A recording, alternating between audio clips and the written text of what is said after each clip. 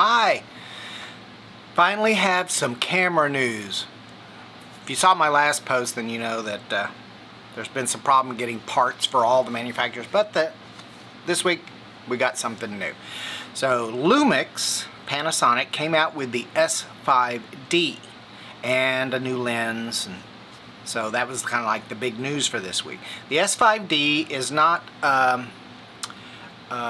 S5 II-D, it's just the S5D. So it's got some upgrades on it, but not a lot.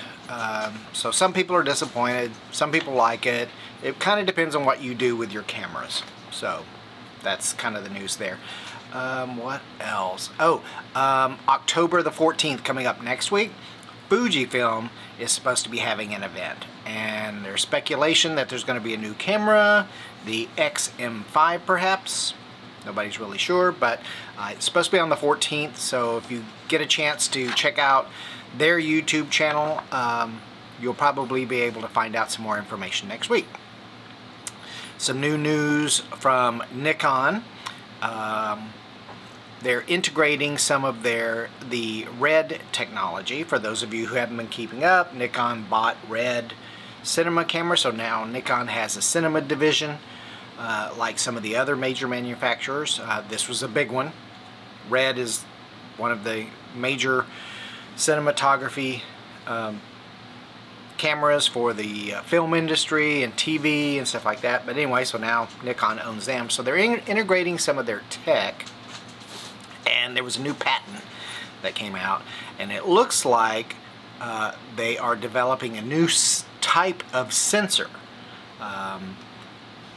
They recently, when Nikon released their Z6 III, they had a partial global shutter on that sensor, which was new technology, something that hadn't been tried before, so that was kind of like big news. Well, now this new sensor is kind of it's part global shutter and part rolling shutter, if that makes so. It's kind of like the in terms of the technology, like the sensor can tell which part of the sensor needs to be global and which part of it needs to be rolling. So it will both eliminate blur for like moving subjects and things like that, and it will also increase dynamic range. So this is kind of like a revolutionary type of sensor. So there again, they're pushing the envelope on sensors. There's speculation as to where they're going to be placing this new technology. It could be in the new Z9 II that's coming out, but there's also been rumors about a RED Komodo Z for the Z mount. So we'll have to wait and see where that comes in, but that patent is kind of a new thing, and it's creating some buzz around that. The Nikon Museum in Tokyo has reopened, and Nikon and RED announced that they are going to be providing cameras and other equipment to the USC Film School, so that's kind of cool. And there's some new Voigtlander lenses that have been, I'm not sure if they've been, I think they've been released, not just announced.